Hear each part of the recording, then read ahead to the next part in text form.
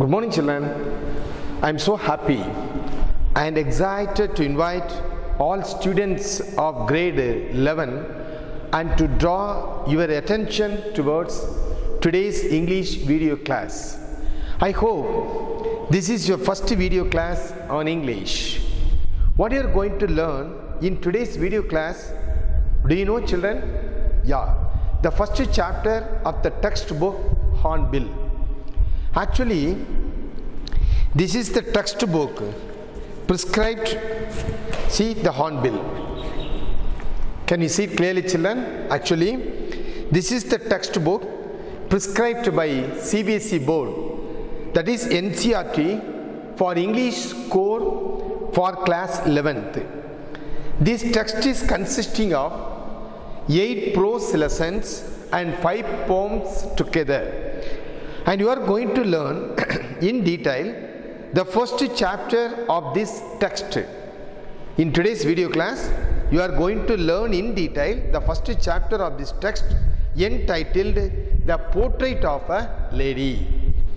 The author, the narrator of this lesson is the great Guswant Singh. Yeah, I know, I hope everyone in this world, everyone on this earth likes and loves their grandparents, no doubt. Similarly, grandparents also in turn love their grandchildren. Love between grandparents and grandchildren is unique and unconditional. Like everyone, the narrator, the writer of this lesson, also had his grandparents. He describes vividly how he had spent his childhood with her in the village. Okay, fine. A few words about the writer of this lesson, the Guswant Singh. Actually, children, Guswant Singh was an Indian novelist. Guswant Singh was an Indian novelist, a lawyer, a journalist, and he was also a parliamentarian. And do you know where he was educated? Actually, he was educated at Government College of Lahore, and he continued his college studies in King's College, and then he continued his studies in Cambridge University. He also had his college education at the Inner Temple in London. He was one of the India's leading writers and columnists. He is known for his secularism, humor, and a deep passion for poetry. Anyone can find all these things in his writings. He was honored, do you know, children? He was honored with the Padma Bhushan by the President of India. His book, A History of the Sikhs, A History of the Sikhs is regarded as the most authoritative work on the Sikhs history. Okay, about this lesson, I hope all of you know something about the author, the narrator of this lesson. Okay, next, let me explain in detail, in a nutshell, about the lesson. In this story, Guswant Singh draws a pen picture of his grandmother. See, here you can see. This is Guswant Singh's The Portrait of a Lady, an old lady. She was none other than our narrator Guswant Singh's grandmother. This is a pen picture. Actually, in this story, Guswant Singh draws a pen picture. In the means he is drawing portrait of his grandmother. He spent most of his childhood days with his grandmother only. Okay, so Guswant Singh has portrayed his grandmother as tender, loving, and deeply religious old lady. So like others, Guswant Singh also had his own grandmother, and he has portrayed and draws a pen picture of his grandmother, and he portrayed her as tender, loving, and deeply religious old lady. And more than that, the portrait of a lady has been taken. This lesson, The Portrait of a Lady, has been taken from Guswant Singh's book, The Mark of Vishnu and other stories. In this extract, the author draws a pen portrait of his grandmother, who was actually his companion, guardian, friend and caretaker. See, so based on the good and noble characters of his grandmother, he draws a pen picture. That's called a portrait. So to him, the author loves his grandmother from the bottom of his heart, like everyone. The writer Guswant Singh loves his grandmother from the bottom of his heart. So in this extract, the author draws a pen picture who was actually his companion. His grandmother was a good companion. She was a guardian, she was a good friend, and she was a caretaker of our narrator. So based on these noble qualities of his grandmother, he draws a pen picture. That was the title of this lesson, The Portrait of a Lady. Okay. And then a good portrait not only brings out the physical features of a person. Portrait brings out not only the physical features, but also reflects the intellectual and spiritual beauty of the subject. A lady is the most dignified title. A lady is a woman who possesses charm, grace and dignity. A lady is the one who possesses charm.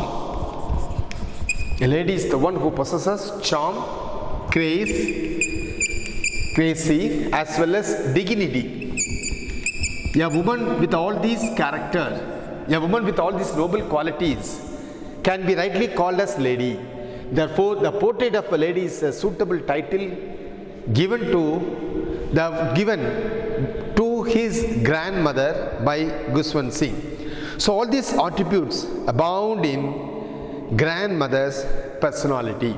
Okay, children, now you know something about the writer, and I have given a brief outline of this story, that is about the lesson. So this portrait of a lady has been taken, you don't forget children, it has been taken from Guswant Singh's book, The Mark of Vishnu and Other Stories. So in and out, full and full, he describes vividly his early childhood days with his grandma, and he glorifies the noble qualities of his grandmother throughout this lesson. Shall we go to this lesson, children? Yeah. See, the author's grandmother. Like others, the narrator also had his own grandmother. So I hope all of you have your textbook. Turn to the page number 5, the first lesson, The Portrait of a Lady. My grandmother, like everybody's grandmother, the narrator says, was an old woman. So like others, the narrator also had his own grandmother. She was an old woman. How was she looked like? She had been old and wrinkled for 20 years that I had known her. So the narrator has known her for 20 years. She was an old woman. Her face was wrinkled. What do you mean by wrinkled?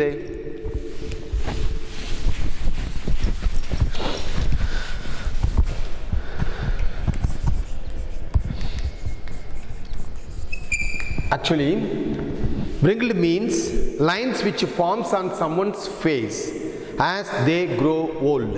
See, actually they are the lines which form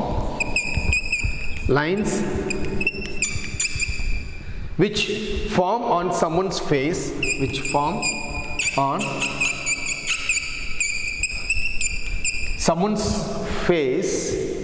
as they grow old.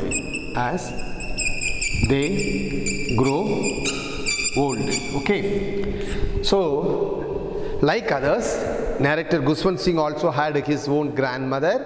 She was an old woman. He had known her for 20 years, and her face was wrinkled. Wrinkle means lines which form on someone's face as they grow old.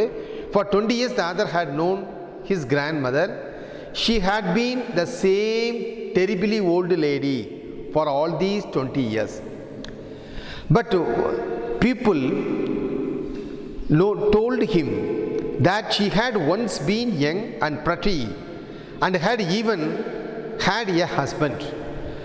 But the known people told Guswant Singh that now your grandmother may be old, but when she was young, she was so pretty and she was so beautiful at the time, and she had her own husband. People told him like that. But what happens, it was very difficult for a narrator to believe that once she was too young and pretty like other women, because for more than 20 years he had known her as an old lady. He could not believe that she had even had a husband also. A picture of the, so this is the way he had been told by others. And a picture of father's grandfather hung in the drawing room like this. See, as I have shown you the picture of Guswant Singh's grandmother. See, old lady and pious personality. She was known for her love, passion, and so many noble qualities she had with her. And this is the picture, portrait of Guswant Singh's grandfather. See, a picture of father's grandfather hung in the drawing room. His grandfather looked very old. He had a long white beard. He wore a big turban. His clothes were actually loose fittings. So this was a portrait of author's grandfather hung in the drawing room. His grandfather looked very old. He had a long white beard. He wore a big turban. His clothes were loose fitting. Okay. So here he wore a big turban and loose fitting clothes. His long white beard covered the best part of his chest and looked at least 100 years old. Actually, to the author, his grandfather did not seem like a man who could have a wife and children, but someone who could have lots and lots of grandchildren. What nice it is. He looked at least 100 years old. He did not look the sort of a person who would have a wife or children. Actually, to the writer, to the narrator, his grandfather did not seem like a man who could have a wife and children. But how he appeared to writer? Someone who could have lots and lots of grandchildren. Then the narrator's grandmother was very old and wrinkled, as I told you already.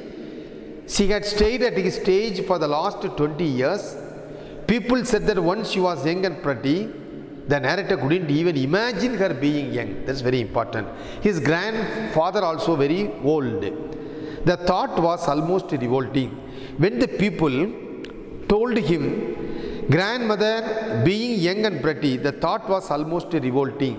Here revolting means he was not in a position to accept it.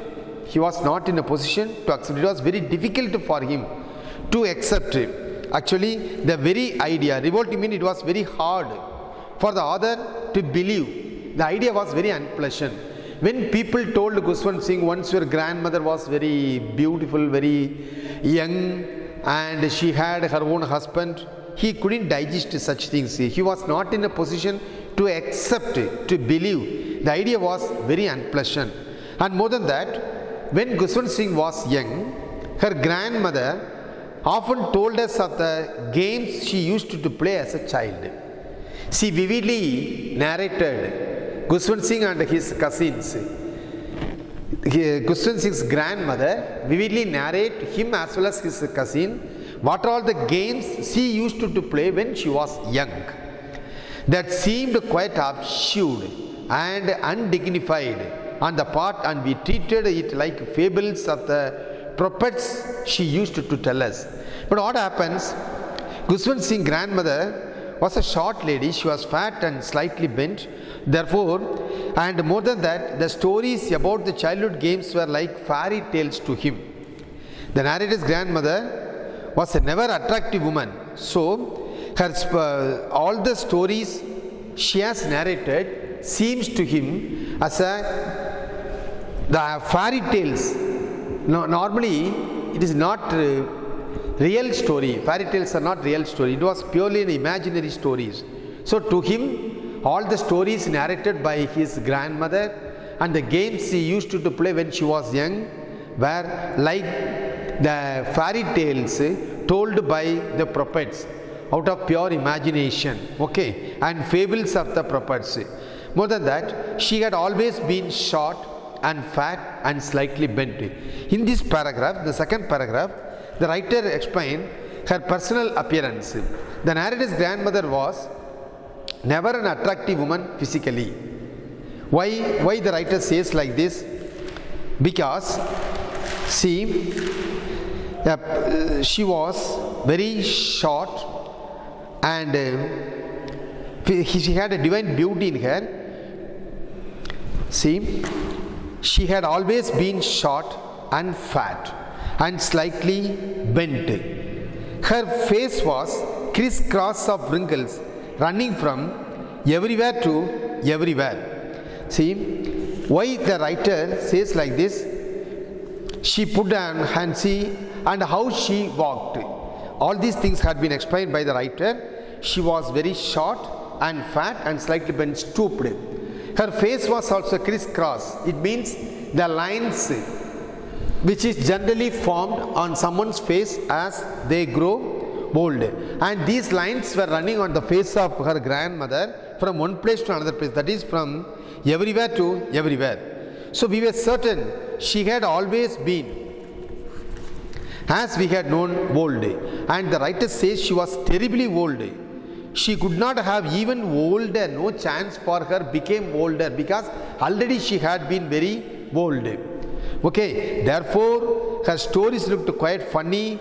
She looked childish. The narrator didn't take them very seriously. That's the thing. Okay, the narrator's grandmother never been an attractive woman physically, no chance for it. But she had a divine beauty in her. She always used to wear spotless white clothes. The grandmother was always dressed in spotless white. She had silvery hair. Her white locks spread untidily over her pale and wrinkled face. She looked like an expanse of pure white serenity. The writer here compares when all the white hairs just falls, locks spread untidily on her wrinkled face, pale face. It looks, she looked like an expanse of pure white serenity. The stretch of snow over the mountains looks equally white and peaceful. So her silvery locks and white dress made her look like the winter landscape in the mountains. Here let me explain it in detail, children. During the winter time, if you look at the cliffs of the mountain or the cap of the mountains, you can see the snowfalls and the thick frost covered. So at that time the total landscape will be looking like white. So in the same way, the white and the grey hair untidily falls spread over her pale and wrinkled face, and she was also in pure white dress. With all this white dress and the spreading of the white hair, locks of white hair untidily over her face made her to look like the winter landscape in the mountains. See, the comparison is very important. The writer Guswant Singh here describes how his grandmother looks like. When white hairs falls here and there, untidy white hairs falls on her face, and she was looking so bright with her white dress. With her white dress, she was always, but he couldn't understand, she couldn't believe she was beautiful. Okay, but at the same time, with her white dress and uncombed hair, white hairs, locks spread untidily over her pale and wrinkled face, at that time she looked like an expanse of pure white serenity. During the winter time, if you go and if you look at the mountain or the hill slope or on the cape of the hills or top of the hills, the entire hill mountain is covered with snow falling. It looks so bright. Everywhere you can see the white layer of the snowfall. In the same manner, this lady in her white dress and locks of white hair falls on the spread on the face, looks like winter landscape in the mountains. Winter landscape in the mountain. Her spotless white dress and silver white hair made her look like the snowy mountains. That is important. Snowy mountains. During the winter times, you can see snowy mountains in winters. She appeared to be an expanse of spotless whiteness. Spotless whiteness. Actually, here the poet says she was not beautiful, but what he says, she had a spiritual beauty. Actually, her noble qualities gave her a spiritual beauty. She put one hand, how she walked. Next to the poet, the writer describes the way of her walking. See, she put one hand on her waist to support the stoop. She could not walk even straight. She walked like a lame person. She limped and hobbled about while moving. So she put one hand just on her waist to support the stoop. She could not walk straight, even straight. She walked like a lame person. She limped or hobbled about while moving. Hobbled. Okay. She was a deeply religious lady. Her lips were always moving in a silent prayer. She was always telling the beads of her rosary. In the picture, in the portrait, you can see she holding the rosary in her hand. Her lips keeps telling the prayer. While enchanting the prayers, her fingers just rolls the beads of the rosary. Okay, beads of the rosary. See this picture very clearly. It gives you the nature of that lady, how pious she is, and how deeply she is a religious lady. Her lips were always moving in a silent prayer. She was always telling the beads of her rosary. Her lips enchants the prayer. The author and his grandmother were good friends. See, actually, you should note one thing. So, she was not able to walk properly. How she walked, the author, his did not seem like a man. See, so grandmother was very old and wrinkled. She had stayed at his stage for the last 20 years. So her spotless white dress, so many things he has. The author narrated his parents. She was deeply religious lady. Her lips were always moving in a silent prayer. She was always telling the beads of her rosary. So fine. So till in the second paragraph, the writer describes the personal appearance, how she was, how she looked like. So she was an old lady. She had a wrinkled face, and he had known her for more than 20 years, and she had been with her in the village, and more than that, she was looking like a very old lady, terribly old lady. And when people told the narrator about his grandmother, when she was young, she was beautiful, but he was not in a position to believe all such things, because he knew, he had known her for more than 20 years. Therefore, it was very difficult for him to accept the truth that he was very young when she was very beautiful when she was young, and she had her husband also. His grandfather was no more. He was also very old, and he had a long white beard, and he used to wear the turban also. And more than that, how she walked, that also the narrator explained. She was not able to walk properly, and due to her limp, she put one hand on her waist to support the stoop. She could not walk even straight. She walked like a lame person. She limped or hobbled about while moving. And the writer also described how pious personality his grandmother was. She was actually a very religious lady. Her lips were always moving in a silent prayer. She was always telling the beads of her rosary. To define the character of this old lady, the writer used the following words. See, character sketch of this narrator's grandmother. He has used the following words to describe the character sketch of his grandmother. She was short, she was fat, she used to bend, to stoop towards the front when she used to walk. She had wrinkled face, and she was very calm and quiet. She was kind. So, she was short, she was fat, she used to bend, stooping. While walking, she had wrinkled face, she was very calm and quiet, she was kind. And then the remaining characters, she was passionate, she was very tender, she was loving, she was charm, she was grace, she was known for her dignity, and even at the old age she was very beautiful, serene, old, and hobbled. So all these words has been used by the narrator to describe the character sketch of his grandmother. Besides, he also used some other words. Let me present all these words one by one, children.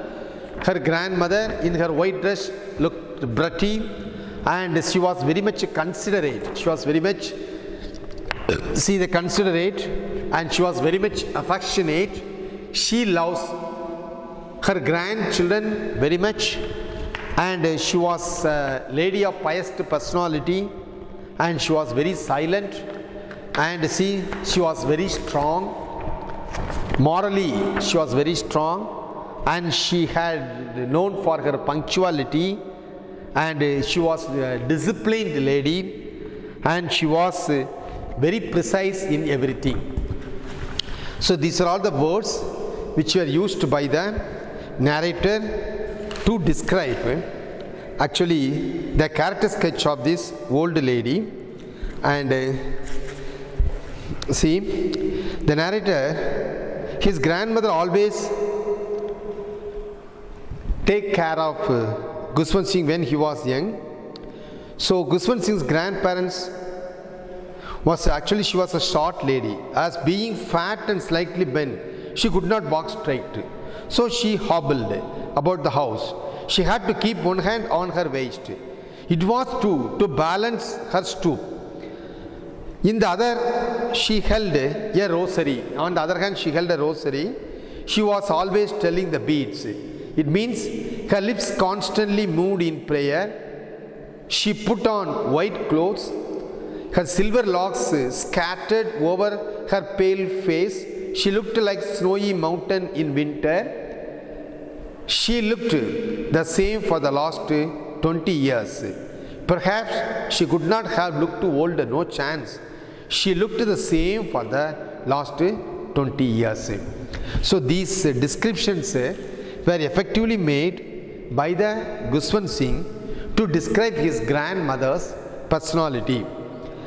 And he also says that the author's grandmother was a person strong in character. She was a strong woman with strong beliefs. Although she was not formally educated, she was serious about the other's education. How? Let me explain. See, the very important places. When he was a child, when the writer was a child, the author and his grandmother were good friends. His parents went to city. They left him with her in the village. She took good care of him.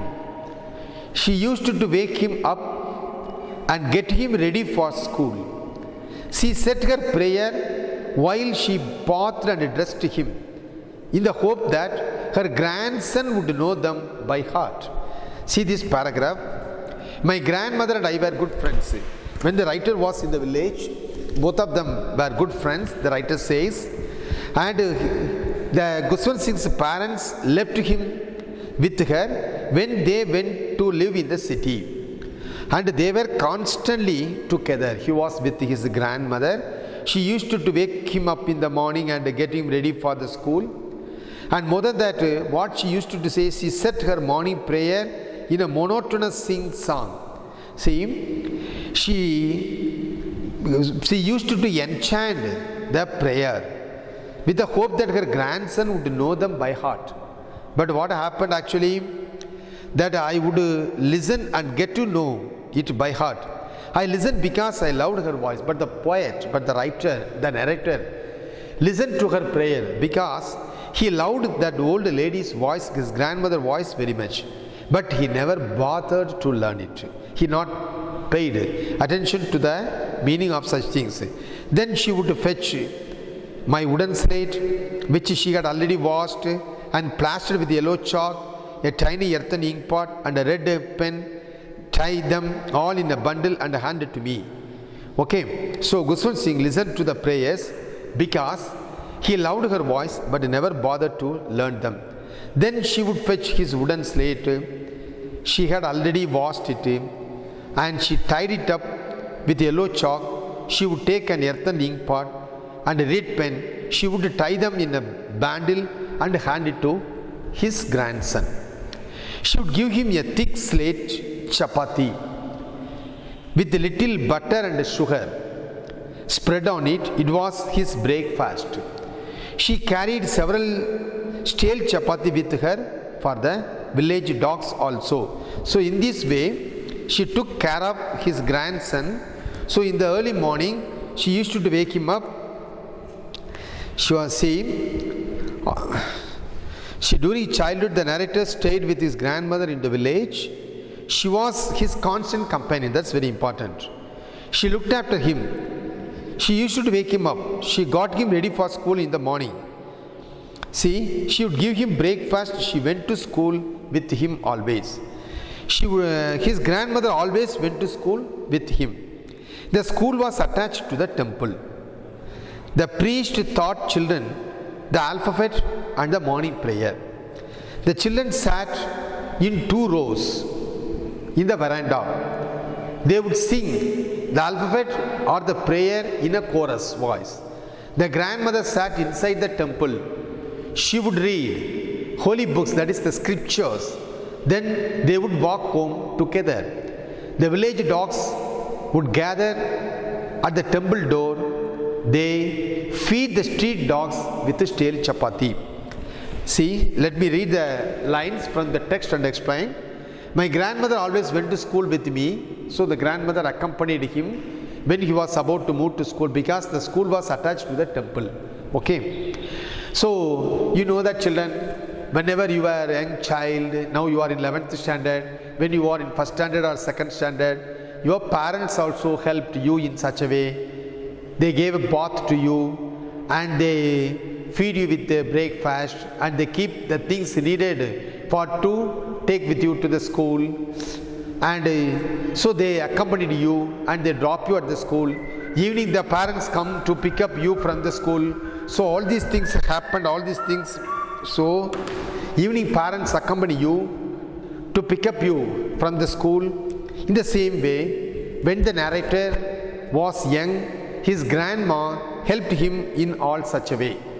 So his grandmother gave him a pot. She woke him up in the early morning and she kept ready all the things he needed for to take to school.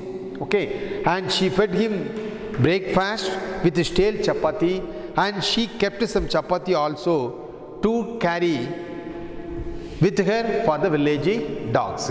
So his grandmother always went to school with him because the school was attached to the temple. The priest there in the school taught the narrator and all other children the alphabet and the morning prayer.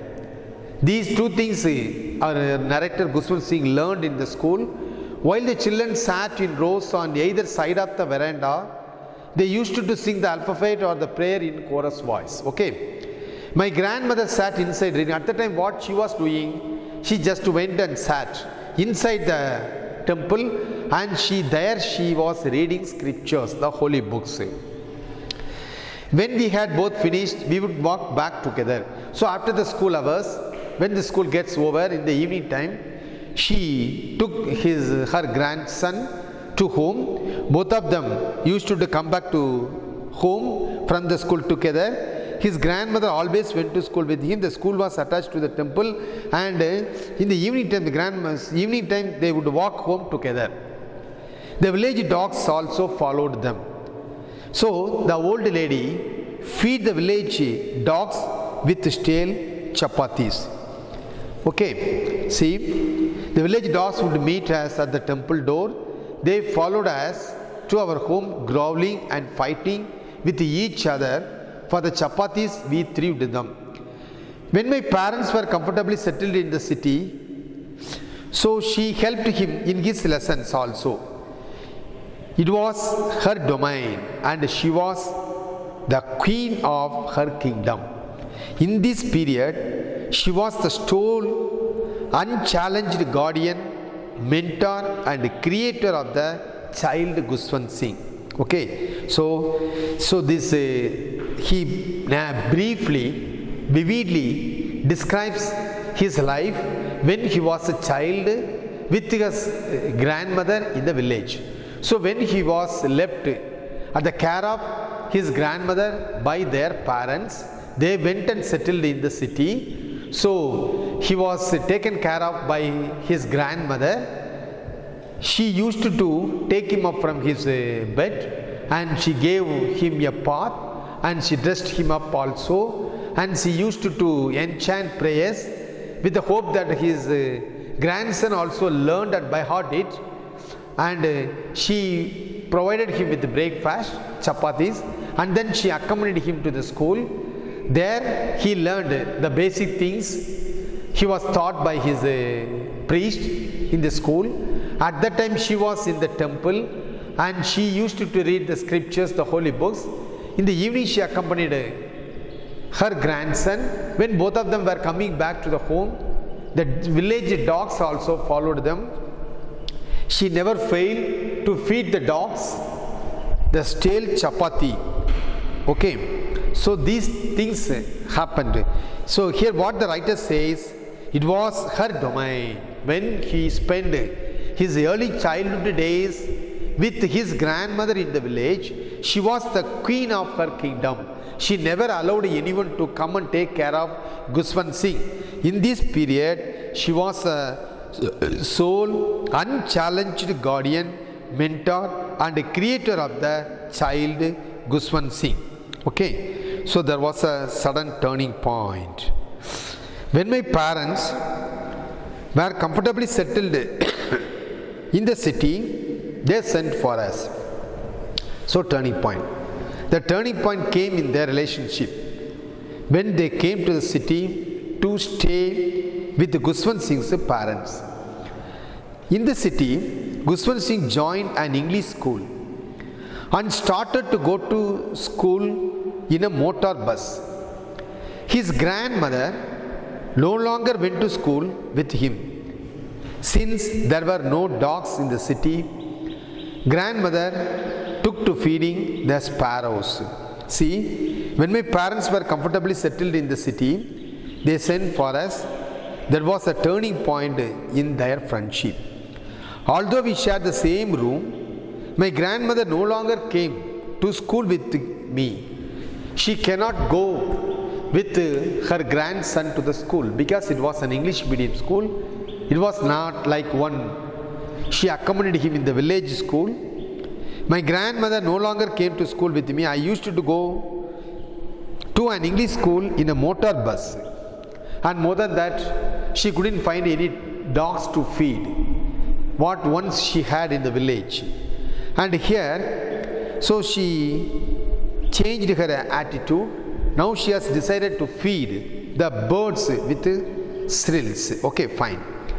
So There are no dogs in the village. Feeding the sparrows in the courtyard of our city house. Though both of them were in the same room, she could not accompany him to schools. He was learning English, and she could not help him in his lessons also, because Archimedes principle, now he started to learn English, law of gravity, Archimedes principle, and many more such things which she could not understand, and this made her unhappy. Okay, very important. So in the village school, when he attended the village school, there Guswant Singh was taught the basic alphabets, and then the devotional songs and other things were taught in alphabet, and more than that, chorus scriptures and the prayer. So all these things were taught to him, and he was helped by his grandma. She helped his grandson in his studies also, but when they came and settled in the city, she can't help him anymore, because in the city the subject which were taught to her grandson was totally different. There he was taught English, and other subjects also he learned, law of gravity, Archimedes principle, that is science, and many more such things which she could not understand, and this made her so unhappy. One more thing which disturbed her a lot was that the kids were not learning about God and scriptures in the school. There were no scope for teaching about the God, and the scriptures were not taught to the children in the city schools. And in the city schools, they gave prior importance to science, language, mathematics, and other life-oriented subjects. They pay their good attention to teach all these things to the children. So she was not in a position, the Guswant Singh's grandmother was not in a position to help her grandson in his studies. All these things were not known to her, and more than that, she was very much annoyed about not teaching the children the scriptures and the subjects on God. That disturbed her a lot. Kids were not learning about God and the scriptures in the school, but she expected such things from the school management. She wants, even in the city side also, the students might have been taught something about the creator of this universe. Students must know about the God, and they should learn the scriptures also. So these things were expectations of Guswant Singh's grandmother. And scriptures in the school, instead they were given music lessons, which was not an honorable thing in her opinion. But in the city schools, the children were taught music. It played an important role in the life of the city children. But grandmother, she was not in a position to accept. She considered it was not an honorable thing in her opinion. To her, music was not meant for gentle folk. Music was not meant for gentle folk. It was meant for beggars and prostitutes only. That was her opinion. She was under the impression, that old lady was under the impression that music was not an important one for a person, for a student in his curriculum, and it was not a healthy habit to teach music to the children. And to her, it was not meant for gentle folk, but it was meant for beggars and prostitutes. Okay, so to the remaining things I would like to continue in the next video class. Before that, children, just let me sum up what you have learned in today's class. Like the narrator also had his own grandmother. She was an old woman. Her face was wrinkled, and for 20 years the author had known his grandmother. She had been the same terribly old lady for the last 20 years. It was difficult for him to believe that once she too was young and pretty like other women. He could not believe that she had even had a husband, And then a picture of father's grandfather also hung in the drawing room. His grandfather looked very old. He had a long white beard. He wore a big turban. His clothes were loose fitting. To the other, his grandfather did not seem like a man who could have a wife and children, but someone who could have lots and lots of grandchildren. That much he was old. The narrator's grandmother was very old and wrinkled. She had stayed at the stage for the last 20 years. And the people's opinion about his prettiness when she was young, the thought was almost revolting. It was disgusting to think so. And she used to narrate the stories when the Guswant Singh was young. The stories about her childhood games and other stories were like fairy tales to him. They were purely imaginary stories. No one can believe it. So Guswant Singh's grandmother was a short lady. She was fat and slightly bent.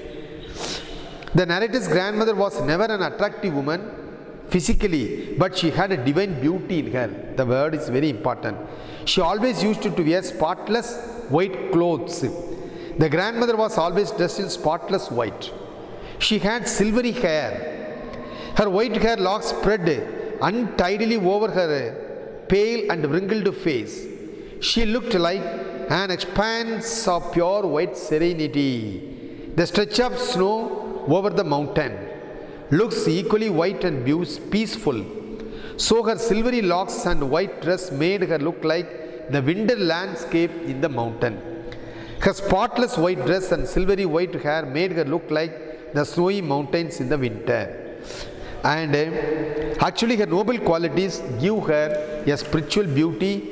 She put one hand on her waist to support the stoops. She could not walk even straight. She walked like a lame person. She limped or hopped about while moving like this. She was a deeply religious lady. Her lips were always moving in a silent prayer. She was always telling the beads of her rosary. When she used to enchant the prayers, she rolls down the beads gently and started to count it. The father and his grandmother were good friends. His parents went to the city.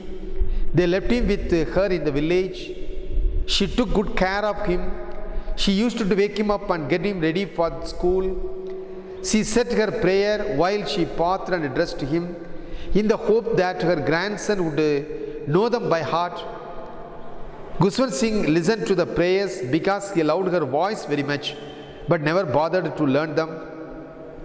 Then she would fetch his wooden slate. She had always washed it and give it to him. Besides the slate, she also collected some other things which he needs for use in the schools, and she bundled it like yellow chalk, earthen ink pot and reed pen. Everything she bundled it and she gave it to her grandson. She would tie them in a bundle and hand it to him. She would give him a thick slate chapati with little butter and sugar. It was his breakfast. She carried several stale chapatis with her for the village dogs. His grandmother always went to school with him.